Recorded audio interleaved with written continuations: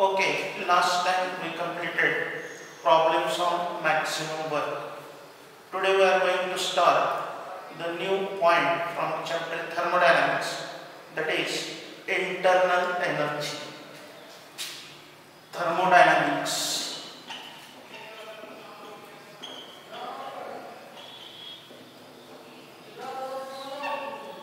Class 12.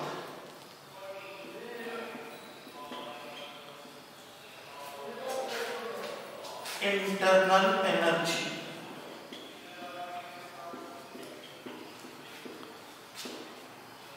Internal energy is denoted by capital U. What is called internal energy?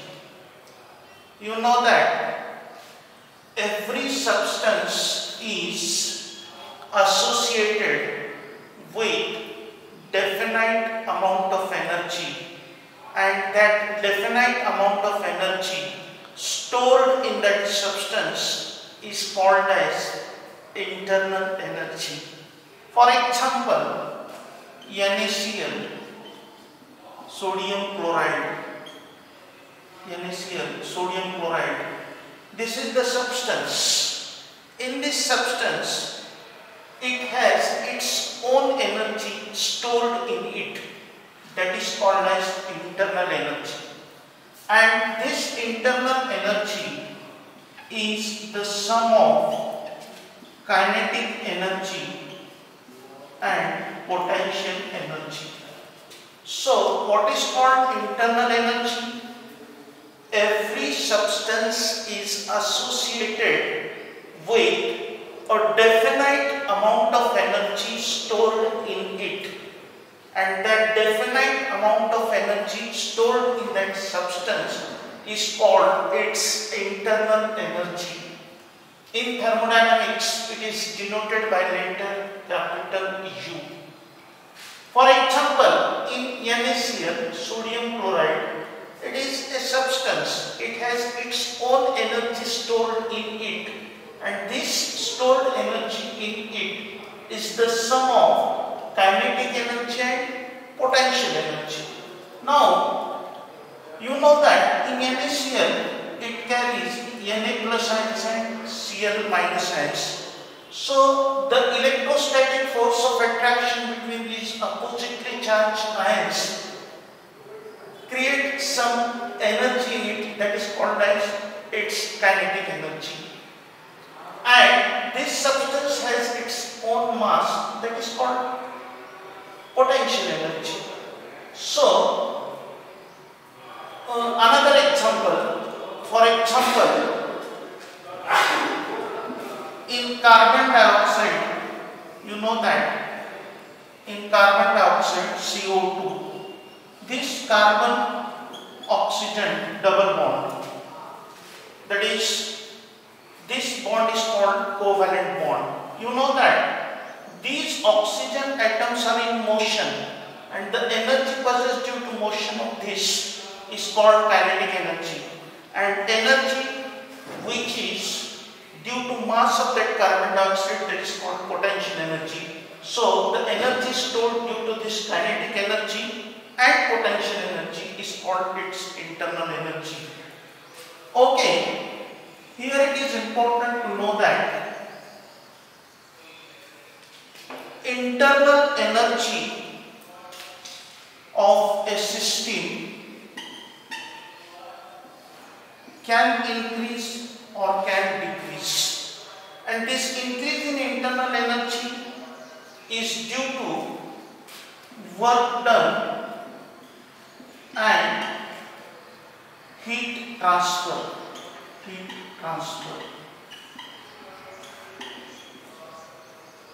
Suppose work is done on the system, its internal energy increases. Suppose work is done by the system, then its internal energy decreases. Similarly, this system can exchange heat with surrounding. If heat is given to the surrounding, its internal energy decreases. If heat is supplied by the surrounding to the system, then also its internal energy increases. It is similar to, you know that it is similar to bank. For example, this is the bank. It is called system. And you know that money, it is its reserve. That is called its internal energy. So you know that when money is added in your account, then internal energy increases. When money is withdrawn from the bank, its internal energy decreases. And like this, we can take some examples as like this. For example, here one more important point about internal energy is that it is highly difficult to find out the exact value of internal energy. But change in internal energy can be found out like this: delta U is equal to U2 minus U1. Actually, it is difficult to find out the exact value of internal energy, but change in internal energy delta U can be found out. Delta U is equal to U2 minus U1 by using this formula. And in thermodynamics, it is fortunately in thermodynamics we are in need to find out the delta U, and there is no need to find out the exact value of internal energy. And change in internal energy delta U can be found out by using the equation delta U is equal to U2 minus U1. Now we will take few examples how the internal energy of the system changes. For this, take one example as like this. That is, first example, if 20 kilojoule of work, if 20 kilojoule of work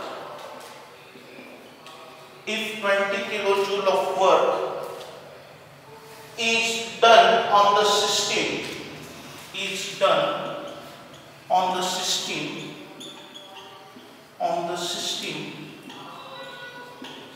then its internal energy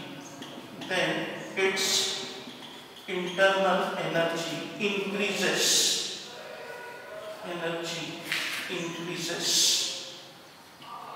So change in internal energy is given by the equation delta U is equal to plus 20 kilojoule. So if 20 kilojoule of work is done on the system, then its internal energy is added. That means is added in the system. That means it increases, and the value of change in internal energy delta U is equal to plus 20 kilojoule. That is the first example. Another example, that is, if 10 kilojoule of heat is supplied, if 10 kilojoule of heat is supplied to the system by heating, supplied to the system by heating, then its internal energy increases is given as like this: delta U is equal to plus 10 kilojoule. One more different example, that is 25 kilojoule of work Another example, if 25 kilojoule of work, if 20 kilojoule of work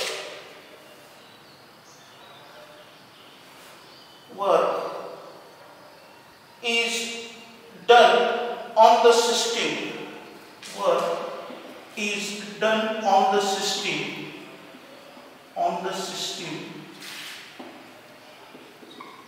and 15 kilojoule of heat is released,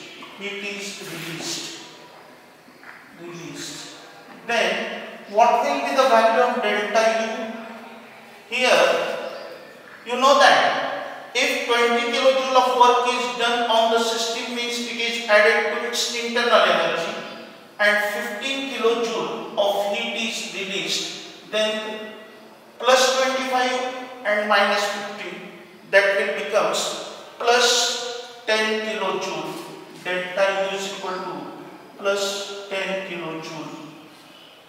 So here it is important to know that delta U is always denoted by sign, whether it is positive or negative.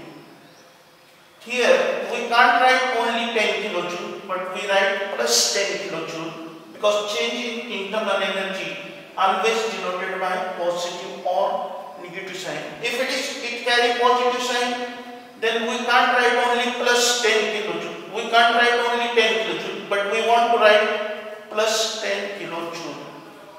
Now, after having idea about internal energy, we want to start a new point, this chapter, that is first law of thermodynamics. First law of thermodynamics. First law of thermodynamics. First law of thermodynamics. Thermodynamics. So, another point of this chapter, thermodynamics after internal energy, is first law of thermodynamics. What are the statements of first law of thermodynamics? But before that, it is important to note that this law is called as law of conservation of energy. Law of conservation of energy. Conservation of energy. This law is also called as law of conservation of energy. What is called conservation of energy? That means energy can neither be created nor be destroyed. That means that is called as conservation of energy. So what are the different statements of first law of thermodynamics? First important statement of first law of thermodynamics is as like this, that is energy of the universe remains constant. First statement is that energy of universe remains constant. Energy of universe remains constant means energy of universe always remains constant. That means energy can neither be created nor be destroyed. Universe means whole energy of the universe remains constant. That is first law of thermodynamics. That's why it is called as law of conservation of energy. Second statement is as like this, that is total internal energy of an isolated system is constant. Total internal energy of an isolated system is constant. Isolated system is constant. So you know that what is called isolated system. You know that there are different types of system: open system, closed system, and isolated system. Last time we studied all these systems: open system, closed system and isolated system. First of all, isolated system means what? So here isolated system means, suppose this is thermos flask. Here it has insulation. This is insulation. This is called thermos flask. Here, suppose there is a hot tea in this thermos flask. So, in isolated system, there is no exchange of heat between system and surrounding. There is no exchange of heat between system and surrounding. Means, you know that when we keep hot tea in thermos flask, it remains hot for a long time. What is the reason behind it? Because energy of the system in the form of heat is not given to the surrounding, or heat from surrounding does not enter into the system. That means, you know that in thermodynamics, internal energy is denoted by U, and delta U means change in internal energy. As heat does not exchange between system and surrounding, delta U is equal to 0. That's why second law of thermodynamics is like this: total internal energy of an isolated system is constant. That is the second law of thermodynamics. Sorry, this is the second statement of first law of thermodynamics. First statement just now we completed: energy of the universe remains constant. Second statement of first law of thermodynamics is total internal energy of an isolated system is constant. And third statement is energy is neither created nor destroyed. Third statement of first law of thermodynamics is energy is neither created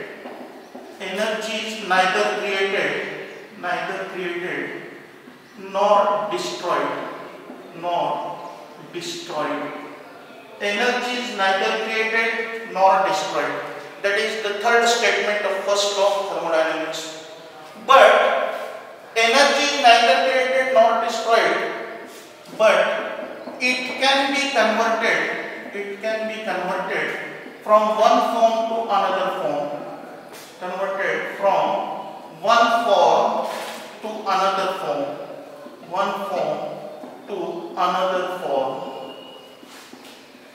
So these are the three different statements of first law of thermodynamics. First statement we completed: energy of the universe remains constant. Second statement is total internal energy of an isolated system is constant. Third statement is energy is neither created nor destroyed, but it can be converted from one form to another form. You know that, for example, in dry cell, energy is stored in the form of chemical energy. That means this energy, chemical energy, is converted into electrical energy. So energy is neither created nor destroyed, but it can be converted from one form to another form. That is the third statement. Remember well, all these three statements have same meaning. First statement: energy of the universe remains constant. Second statement: total internal energy of an isolated system is constant. Third: energy is neither created nor destroyed, but it can be converted from one form to another form. All these three statements have same meaning. That is about the first law of thermodynamics. Now, what is the mathematical equation of first law of thermodynamics? We want to know. Next point: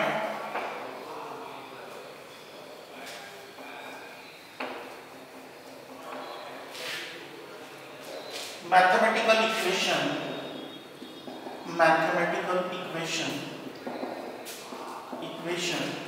of first law of thermodynamics.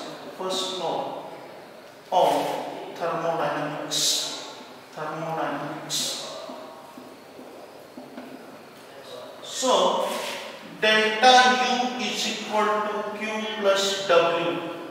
That is the mathematical equation of first law of thermodynamics. What is called delta U?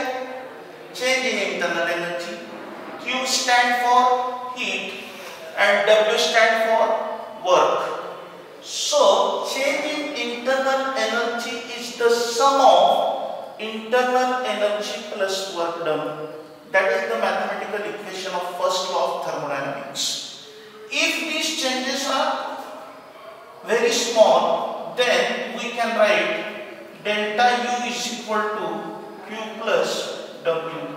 Delta U is equal to Q plus, or we can also write as like this, dQ plus dW as like this. If this change is very small, then this equation can be written as like this, delta U is equal to dQ plus dW.